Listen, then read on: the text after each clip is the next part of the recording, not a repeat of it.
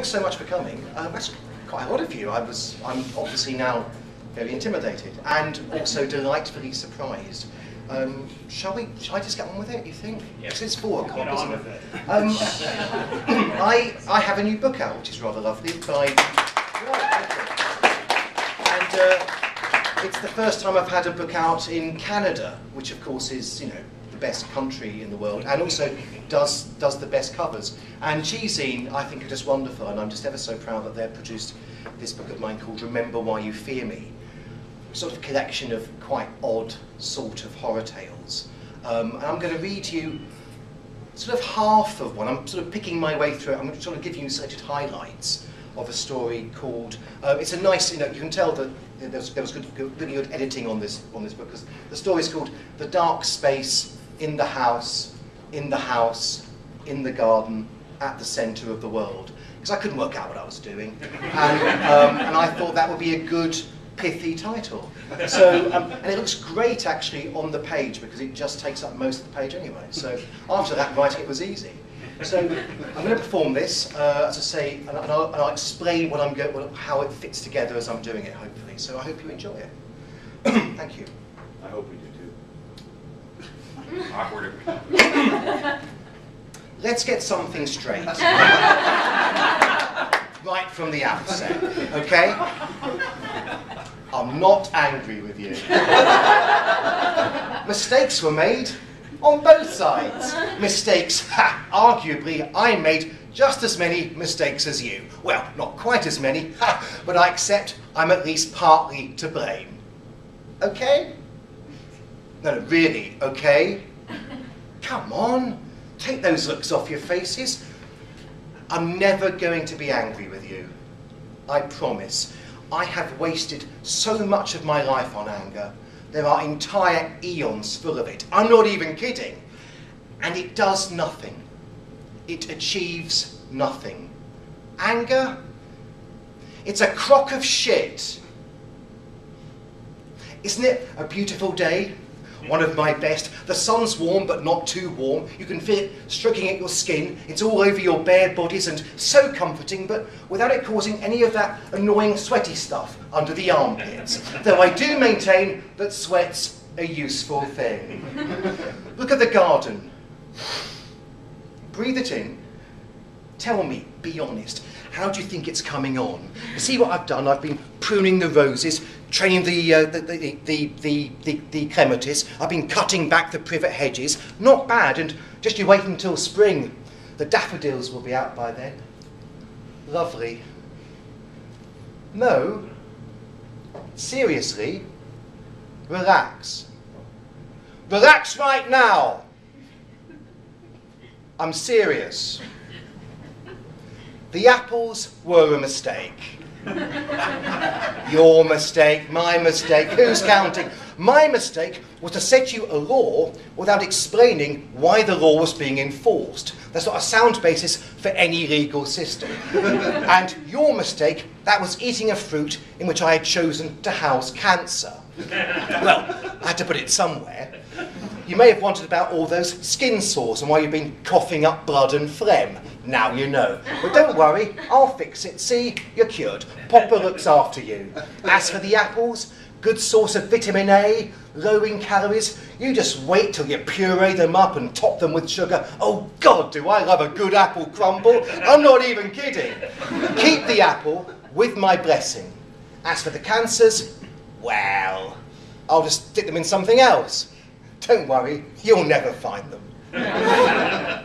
Give me a smile. We're all friends. Smile for me. Wider than that. And so, are we good? Cindy, and what is it? Steve, I think we're good. The fruit is all yours to eat. The air is all yours to breathe. The flowers all yours to smell. The beasts of the world yours to name and pet and hunt and skin and fuck. I think we're good, but there is one last thing. Not a law. I wouldn't call it a law. No, okay, no, it's a law.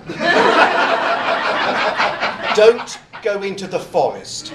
The forest that's at the heart of the garden of the centre of the world. The forest where the trees are so tall that they scratch the heavens, so dense that they drown out the light, where even the birds that sit on the branches come out stained with black. What, why? Because I said so. What? Oh, yeah, fair point. Because at the centre of the forest there stands a house, and the house is old, and the house is haunted. Okay. Okay, I'll be off then. Night night, sleep tight, don't let the bed bugs bite. And they went into the forest, and they found the house, and they went into the house. So, this is where you are. I couldn't find you. I didn't know where you could be. I thought maybe you were in the maze. You know, that maze I made for you with all those tall hedges, cylindrical archways, and any number of delightful red herrings. The maze, yeah. I thought they're playing in the maze. It's easy to get lost in the maze. What a hoot. So I waited for you at the exit. I thought you'd come out eventually. I'd surprise you by saying boo. And I waited quite a long time. And one day I thought to myself, you know what? I don't think they're in this maze at all. The maze I made for them. So where could they be? I felt a bit of a prawn, I must say, waiting outside a maze for 6 months, all primed to say boo, getting the exact facial expression right. I got a bit bored. I made a lot more cancers and viruses to keep my mind occupied. Oh, and I made the antelope extinct. Hope it wasn't a favourite. But no, you found the house. And good for you. Oh, did I say you shouldn't come to the house? Did I? Doesn't sound like me. Hang on, trying to think. No, I can't imagine why I would have said that.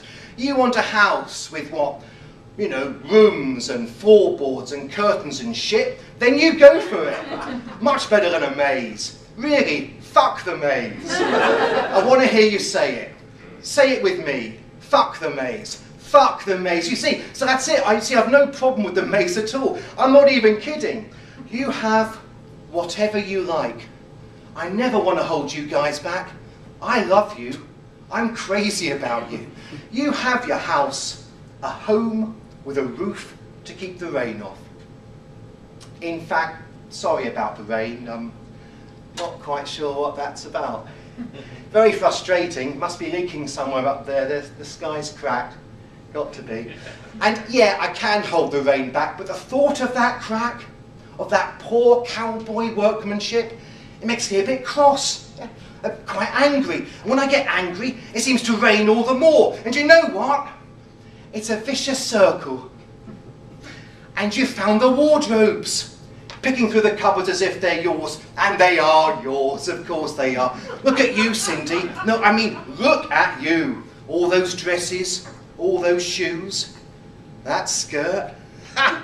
That doesn't leave a lot to the imagination. Ha! That really emphasises your hips. Yeah. And makeup too. Though, if I can make a suggestion, the lipstick goes on the lips. Hence the name, yeah. And you, Steve, you look nice too. No, not all the house is haunted. Did I give you that impression? No, the kitchen's fine. The bedroom's fine. The sitting room, fine. Bathroom, there are no bogeymen lurking behind the toilet system. No, it's the attic. It's the attic that has all the ghosts in. You haven't found the attic yet. You didn't know there even was an attic. Well, there is. I wouldn't go looking for it, though. No good will come of it. Sometimes you stand underneath that attic at the right spot. You can feel the temperature drop. There'll be a cold chill pricking over your skin. There'll be a sickness in your throat. Your heart will start to beat uncomfortably fast. Listen hard enough. Press your ears to the ceiling. You can hear whispers. The whispers of the dead. Nah, I wouldn't bother. You just stick with your mercifully spook-free lavatory. You'll be fine.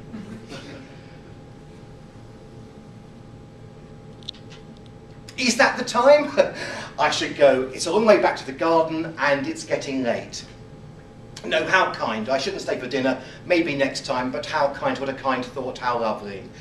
I'll get back to my maze, my silly little maze. That'd be best. Better hurry, it's pissing down out there.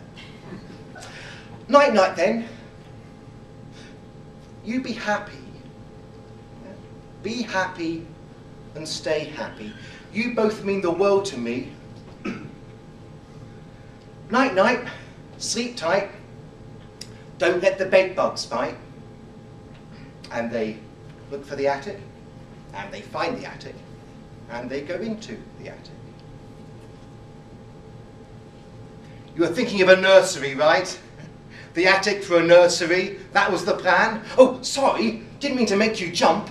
Coming round unannounced, very rude, but I tried the doorbell and there was no answer, and I thought, shall I just pop in anyway? Why not? Good friends like us. Don't need to stand on ceremony. I can see why you didn't hear me. You're pretty busy. You're pretty entwined there. Don't stop on my account. I can wait. You finish off. I don't mind. I'll watch.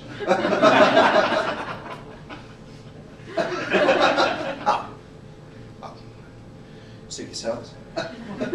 Speaking of which, I can see you've discovered the joys of sex, which is nice. I'm a little surprised by your choice of partners. I mean, doesn't it strike you as a bit incestuous? You crazy kids, what will you get up to next? I don't mind. I don't mind at all. I mean, it makes me wonder why you invented the zebu in the first place. I mean, you don't fancy the zebu? All those dewlaps? It could have been a baby zebu that's growing inside your stomach this very moment. Imagine what that would have looked like. Oh, you didn't realise? Yeah, you're pregnant. Congratulations. Some men don't like women when they're pregnant, but Cindy, I must say, you look great. All shiny and hormonal like that. All your body parts swelling every which way. And yeah, well done too, Steve, yeah. And you're going to need a nursery, which is why I'm sure you had only the best intentions when you ignored my advice and went up into the attic. And why not? Good choice. Babies are great, but take it from me, they're annoying. They cry a lot, there's a lot of noise and sick. Keeping the baby up in the attic out of earshot, it's a good plan. Clear away the boxes, there'll be room up there for all those baby things babies seem to like. It's all just junk, there's nothing in there to worry about. Except, of course, for that one box. The one with the padlock on. Now, you two and I have had a bit of a laugh, haven't we? It's all been fun, but this time, I'm really telling you. It's a padlock. That's a big fucking hint. You are not to open the box. You are not to open the box. I forbid it. I absolutely forbid it. And yes, it's a law, it's an order, it's a commandment from up high. Leave the box alone, no matter what you hear inside, no matter what the ghosts inside the box say to you. Lightening the mood. Any ideas for a name for the baby yet? No? Well, I'm just saying, you want to name it after me? You can. Call it God, or Lord, or Jehovah, or some such. I'll be honoured. Well, I can see you have things to do, some of which will no doubt make you drowsy. You'll be wanting to sleep soon. So, you know, night-night, sleep tight, don't let the bed bugs bite. No, I really mean it. I'm not sure. I think I've got cancer in a few of the bed bugs. The bed bugs are riddled with cancer. You see a bed bug, you run. And they go up into the attic, and they break the padlock, and they open the box. And inside the box, there was a doll's house, a haunted doll's house. And they squeeze into the doll's house, and the doll's house is full of the dead, and the dead are us, and the dead don't realise. And they settle down. They make a life for themselves. Steve gets a job in a bank. He has an affair, but it's a reasonably happy affair. His wife doesn't seem to mind much. Cindy has a baby. The baby is dead as it grows up, but that's okay. Everybody's dead there. It doesn't seem to matter. And they make the best of it. And once in a while, they go on holiday and they try and look for a way back out of the doll's house, and they can't find one. And one day, God comes to dinner. Hello, hello, beaming smiles all around. Well, here we are, here we all are again. A clap on the host's back, hearty and masculine, a kiss on the hostess's cheek, just a little too close to the mouth. So good to see you both, I'm not even kidding. I brought some wine. Where would you like it? They showed him the house. He made appreciative noises at the sitting room, the kitchen, the bedroom. He admired the toilet. Steve pointed out to him how the flush worked. They settled down at the kitchen table and ate Cindy's casserole, and they all agreed it was really good. Well, here we all are again. God was wearing a sports jacket that was meant to look jaunty, but it was 2 sizes too big for him. God looked old and too thin. The jacket was depressing. It made him look diminished somehow. The wine he'd brought was cheap but potent. The conversation was awkward at first, a series of polite remarks, desperate pauses, 2 big smiles and eyes looking downward. The wine helped. They began to relax. Cindy asked if they could ever go back to the garden. Go backwards, said God. I don't know if you can go backwards. You crazy kids. What will you think of next? They laughed and shared anecdotes of mazes and apples, of fairy tales told long ago. God mused. I think that the idea is, if I think about it, I think the older you get and the more experienced you get, and the more you realise how big the world is and how many opportunities are in front of you, then the smaller the world becomes, yeah? It gets smaller and smaller, narrowing in on you until all that's left is the confines of a wooden box. He coughed. You could say that it's a consequence of maturity, of finding your place in the world and accepting it, of discovering humility, and in that humility, discovering yourself. Or maybe, it's just a fucking bad design flaw. Sorry. He drank more wine, he farted, they all laughed. Oh, the simple comedy of it all. But, God said, the world isn't all there is. It can't be. There must be a way out. At the very centre of the world, there's a dark space. Don't go to it. Don't go. It isn't a law. I'm not forbidding you. But I think, God said, and his voice dropped to a whisper, and he looked so scared. I think there are ghosts there. I think the dark space is haunted. Well, said Steve eventually, it's getting late. It is getting late, said Cindy. No doubt you wanted to get back home, said Steve. Back to your garden and whatnot. Back, said Cindy, to your maze. Shook away God's wine glass, put it into the sink with a clatter. God looked sad. I'm dying, he said. Oh dear, said Steve. That's a shame, said Cindy. I've been mucking about with too many cancers. I've got nobbled by the Ebola virus. I've come down with a spot of mad cow disease. It's all the same to me. I've been careless, too careless, and about things that were too important. He coughed again, gently wiped at his mouth with a handkerchief, looked at the contents of the handkerchief with frank curiosity. He blinked. Shame, said Cindy again. I wanted to see you. I wanted to be with you because we're family, aren't we? You're always my favourites, weren't you? You're my favourites. Did you know that? I'm crazy about you, crazy kids. I miss you like crazy. We never had a cross word. Others before you, others after. Well, I admit, I got angry. Plagues, locusts, fat, greasy scorch marks burnt into the lawns of the Garden of Eden. But I love you guys. I love you, Cindy, with your big smile and your deep eyes and your fine hair and your huge norks and your sweet, sweet smelling. And you, what was it, Steve, with your winning personality? If I have to die, I want to die with you. His eyes were wet, and they couldn't tell if he were crying or roomy. This world can't be all there is, he breathed. It can't be. I have faith. There must be a way out. He opened his spindly arms wide. Give me a hug. So they did. Because, said God, you loved me once. You loved me once, didn't you? You loved me once. You loved me. Tell me you loved me. Tell me you loved me once. You loved me. You loved me. You loved me. They buried their father in the back garden that night.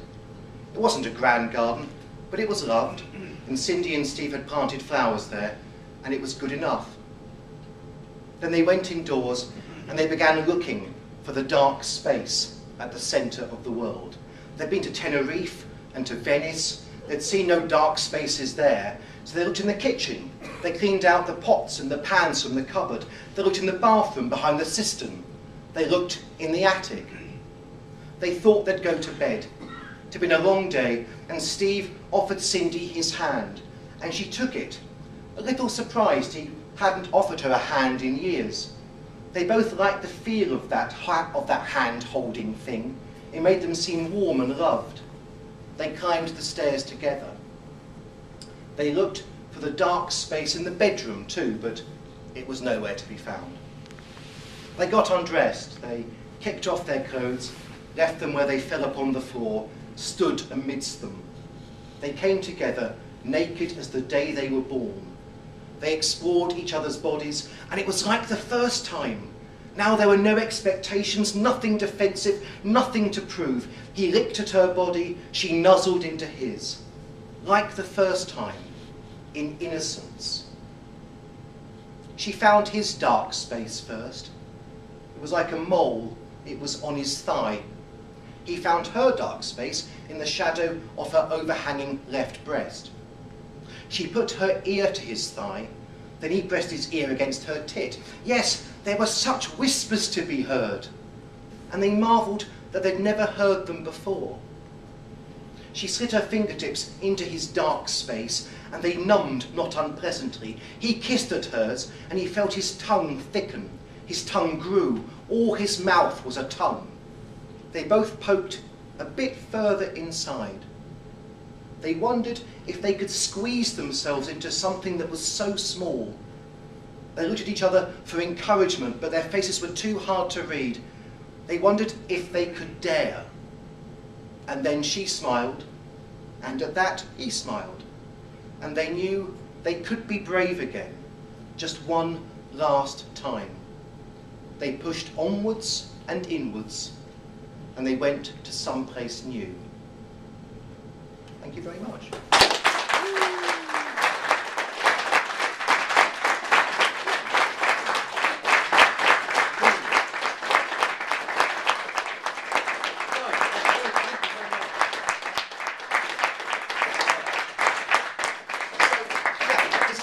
Do my sort of, annoying plugging thing. So that's in a book. Actually, it's in also a book, House of Fear, which came out. Jonathan Oliver there was the man who commissioned this story about 2 years ago now. Yeah. And this is now has been reprinted, and it's now one of the stories in this book. So Jonathan has to buy it again in order to read it, which is a sort of bizarre situation for him. So this is on sale at the cheesing table, and I'd be very flattered, actually, which of course means a lot, because I'm British and I flatter very easily, if you wanted to buy it, and I'll happily sign it and do whatever you want inside it, actually. Thank you so much for listening. That's very kind of you. Thank you.